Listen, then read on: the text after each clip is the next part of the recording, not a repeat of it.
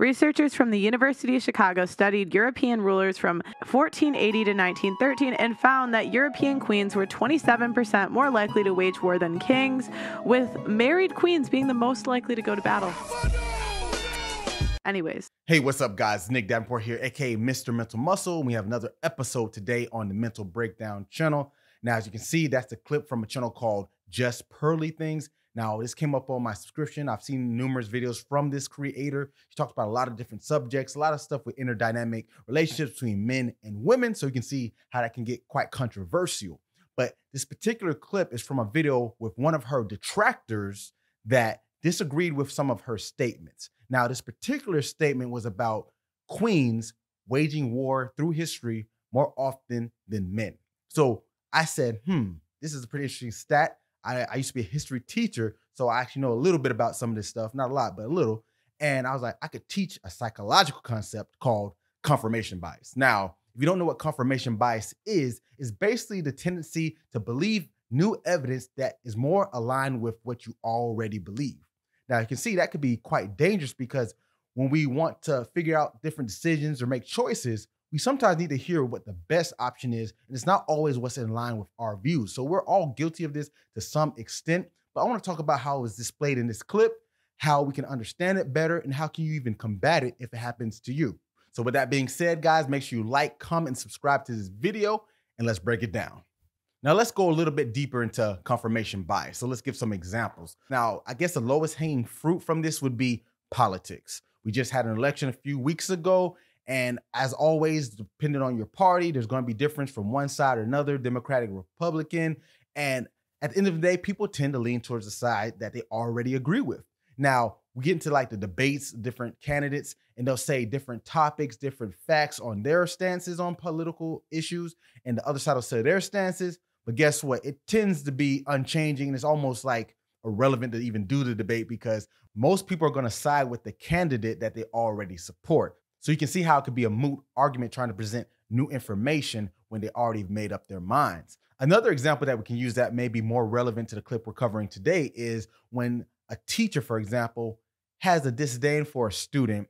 So regardless of how well that student improves in the class, they're still going to look at them as a bad student, not learning, not being part of the groups, not progressing. And you can see how that's detrimental because a kid wants to learn, but they're not getting the attention they need because the teacher made up their mind that they'll never be worth giving attention to. So this is confirmation bias. We all do it to some degree. It's just a part of how the brain works. Our brain likes to make decisions and jump to conclusions to save energy, but sometimes this can be faulty decision-making. That's why it's called a cognitive bias. So this is what happens with confirmation bias in itself. Women are more likely to wage war. To do what? To do what? To wage war. How are there statistics for things that haven't happened? It hasn't happened. But if it did, this is definitively how it would. Like percentage-wise. Like I know more men have because more men have been in power, but women are actually more likely to do it when they're in power. What percentages? You can't just... 27%. We can put 27% specifically.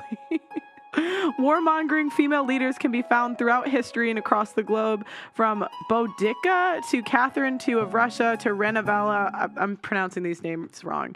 Ranavella I, the Mad Queen of Madagascar, the Celtic Queen of the Iceni tribe, led a revolt against Rome in 60-61 AD that left 80,000 Roman citizens of Britain dead. 27% more likely, if you're wondering. Scientifically back a hypothetical. Let's take your theory and apply it to this diagram here. So first, identify the problem, women, obviously. Number two, collect data. This one's a little difficult because you don't have any. So in this clip, you see that Pearl brought up a stat saying that women queens throughout history were 27% more likely to wage war opposed to the kings. So men versus women, right? And her detractor says this stat can't be true because it's never happened.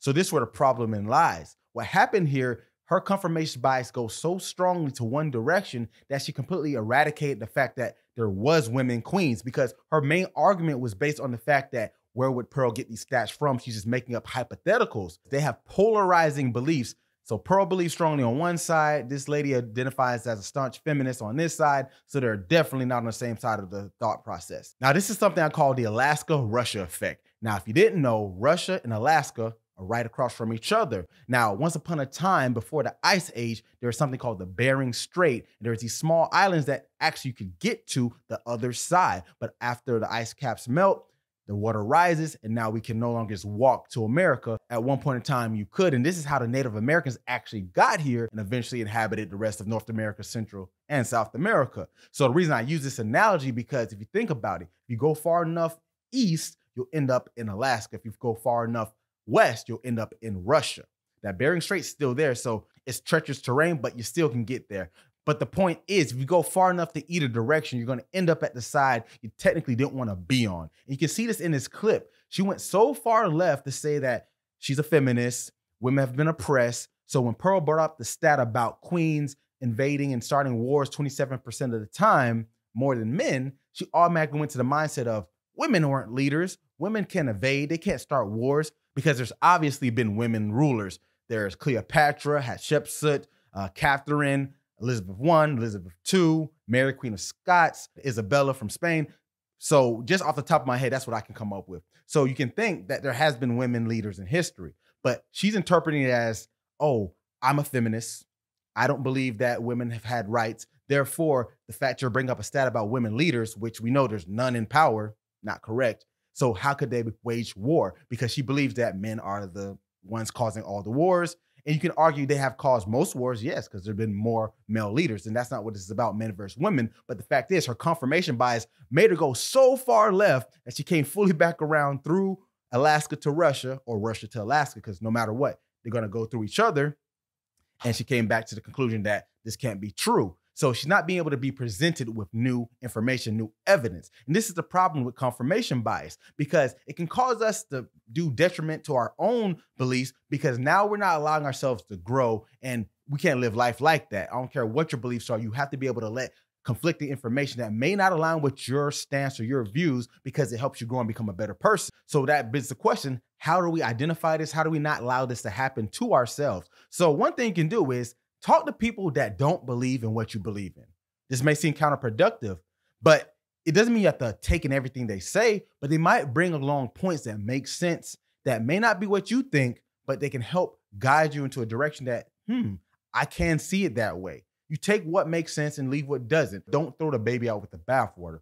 Also, instead of looking for what's right along with your views, look what's wrong. For example, if someone was to type into the Google search bar, why are Democrats wrong about this election? Guess what articles are going to come up? 100 articles about why Democrats are wrong about the election, or vice versa, Republicans. Whatever your party is, insert that why they're wrong, and you're going to find exactly what you're looking for, right? They say don't go looking for trouble, because you're always going to find it. In this case, you're going to find exactly what you search for, which is going to go in line with what you already believe. So instead of saying, why are Democrats always wrong about the election? Look up, why are Republicans always wrong about the election? Just flip it for the stance you believe in. Like I said, I'm using the political because it's probably the most popular, polarizing topic that people are divided on. But the goal is to question your thoughts. Now, if you're able to question your own thoughts, talk to people that don't believe what you believe, and be able to take in what makes sense, you're definitely going to have room to grow. Because like I said, the brain likes to take cuts and shortcuts to make decisions, because it uses a lot of energy every day. So it's easier just to go off what we assume to be true, which is not always a good choice. So take heed from this clip right here. Try not to be like that other woman, because granted, she can have her own beliefs, but she automatically disregarded what was factual simply because it was from someone she didn't like, and she only wanted to identify what she already believed in. This is a very fatal flaw, and we don't want to do this because it won't be able to get our minds right. So thanks guys for tuning in. Make sure you subscribe, like, comment to this video. Check out Pearl's channel. I actually like a lot of her stuff. And as always, thanks for letting me break it down and get your mind right.